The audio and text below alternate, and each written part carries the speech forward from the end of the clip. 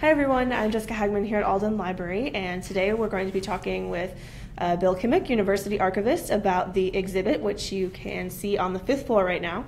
It is for Ohio University's Founders Day, which was officially February 18th, so last Sunday, but right this week, and through, how long will the exhibit be up? It'll be up at least through the rest of this semester. Okay, so for the rest of the semester, you can come see this exhibit, which celebrates 150 years of women at Ohio University. So could you tell us a little bit about how the exhibit came to be, and like why this year, why are we focusing on women this year? Sure. Well, there's always, for Founders Day, we always try to do an exhibit for a year that falls on the zeros or the fives, the 100th, the 50th, the 75th, that kind of thing. And so in past years, that's what we've done. And this year I was just looking for something. And it seemed like since Margaret Boyd graduated, started her education at Ohio University in 1868, 150 years was a perfect time to go with. And since she was the first woman at Ohio University, we're just featuring women, women all day, all the time here.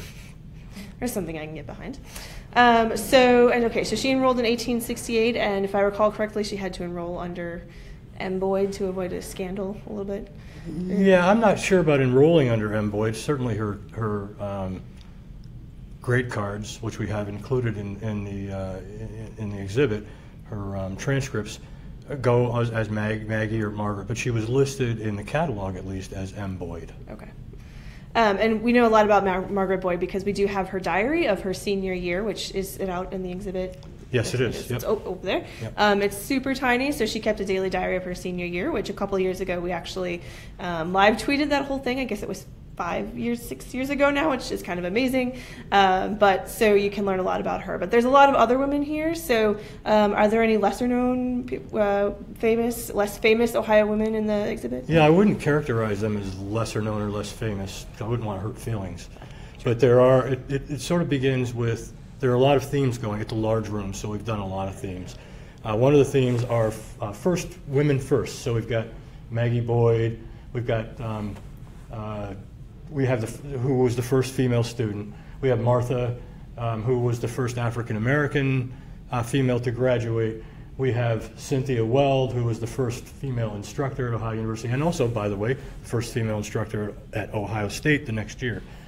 We have Irma Voigt, who was the first dean of women, and then on the other wall, we've got other firsts. We have Hilda Richards, who was the first dean of an academic department. And we have Ann Keating, who was the first female library director. We have Catherine Brown, who was sort of a pioneer for Ohio University anyway, in NCAA sports. We have Sharon Brem, who was the first female provost. We have Francine Child, who was the first African-American tenured professor, not just female, but the first African tenured professor, period. We have Bev Jones, who was once known as Bev Price, who wrote the document that really changed how Ohio University complied with Title IX just after Title IX had been legislated. Then we have Gladys Balin, who was the first female distinguished professor at Ohio University, and we have Evelyn Lux, who was the first female Board of Trustees member. So that's sort of the core of the exhibit. And then on the wall, directly facing where I am right now, are first ladies. And we began with the first lady for whom we had an image, of course, which was Elizabeth Baker, and so those 8 first ladies are consecutive from Elizabeth Baker to Mrs. Nellis. And then we've got biographies. I forgot to mention there are biographies in all of the cases as well with the women, so you can learn something about, not just about their time here, but about their lives in general. In these other cases that we have here, there's a case over here to my right, which represents women who have been philanthropic toward Ohio University. This is just a very small sampling of women who have been important to Ohio University in establishing programs and endowments and such. And rather than mentioning any of them, it's better to come see them because I don't want to leave anybody out. We also have an exhibit over here to my left, which are sororities of today. I mean, we can't forget about the women who are around here today, and I thought that these images and histories of the sororities best represented what we could do about women who are on campus today. Then there are 2 cases, again across the way, 2 flat-top glass cases, which have all manner of things that have to do with Ohio University women's lives, from dance cards and photographs to Mom's Weekend brochures to scrapbook images and sports things and calendars and yearbooks and that sort of thing. So I think they're well represented, and those have turned out to be pretty popular with people who are walking through the area. And then finally, on the ceiling, we have all sorts of images of women at Ohio University, whether they're in the marching band or whether they're in an athletic event or whether they're sitting and talking to somebody or whether they're on a float in a parade or celebrating some sort of event. I just thought it was important to show women because they are in all parts of university life, and I think this sort of exhibits that pretty well. Is there anything, obviously you work with these materials a lot, but was there anything that surprised you or something new you found when you were putting this exhibit together? Well, yes. When I was doing the biographies especially, you learn a lot more about the women than just what they did when they were at Ohio University. And they're all, from the first that I have in these wall cases to the first ladies, to the women, to the entrepreneurs. They are really, really impressive women. They have really had impressive lives and done impressive things. And so that was a thing. In doing that, I really came, not that I didn't appreciate them before, but I appreciate them a lot more now after looking into their histories before and then after they were at Ohio University. Have you seen any people coming to the exhibit kind of being surprised by anything they learned here, or any kind of interest in a new area of study for women at Ohio University? No, I haven't really seen that happen. What I do see is this is often a room that people come into when they're studying and they come in here to use their cell phones.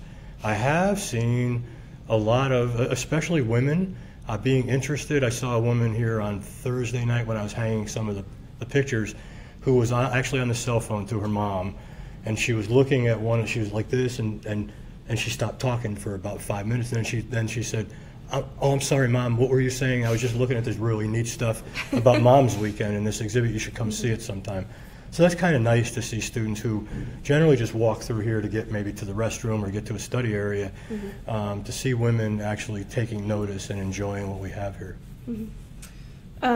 Is there any anecdotes or any interesting things any people represented here you'd want to tell us about?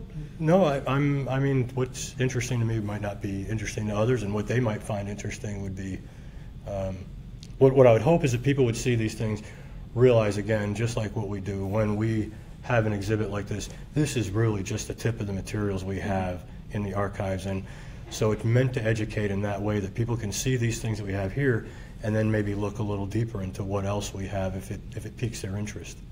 Okay. So it sounds like this would be a great thing to do if people have visitors for Mom's Weekend. They could absolutely come here. I would hope so. Yes. Okay. Definitely something to do in addition to the full lineup of events happening on campus. Right. Look, Mom, I know a lot about the library. Yes, excellent. You can show off your favorite study space and show how much you know about our exhibits. Sure. Yep. And of course, there's lots of exhibits in the library right now, so there's lots to see. There will be lots to see when you come to visit. So anything else we should know? I think we've covered it. Okay. All right. So if you want to see the exhibit, it's on the 5th floor in Alden Library. So just come up to the 5th floor on the elevator and turn to, was there something else? I do have one more thing to say. This isn't just my work. Certainly I know a lot about what we have in the collections, but this is a collaboration. It's a collaboration. My student, Hannah Reynolds, did a great job of helping me put this together, especially when it came to the stuff that women students might enjoy more. So I should mention her. I should mention our digital people, Janet Carlton, especially and her students who helped me to make these pictures into something more than just 8x11s, make them come to life, I think, especially the ones that are in the cases. And the print shop up on the ridges. Everybody really chipped in and worked hard and did a really good job with this. So I do hope people will come to see it, and it will be certainly worth our while if we get more people in here to take a look at it. Okay. Sorry to interrupt you. No, that's great. That's an important point. So much of this work is collaborative, and you can't see that when you just see this finished product. But I do love how you did the backgrounds this year. It's you can really see their faces in a way I think we haven't been able to before. So I think that is really great. I know that takes a lot of work from DI and printing and all of that kind of stuff. So yeah, definitely come up and visit. It's a really great exhibit. If you want to know more, you can always talk to Bill, or you can look at our online exhibits. You can follow us on Instagram and Twitter. Definitely follow Alden Lib Digital. They share a huge amount of university history photos throughout the year. I expect we'll probably be seeing lots of women during March for Women's History Month. So you can definitely see more there. Thanks for watching, and let us know if you have any questions. Thanks, Jessica.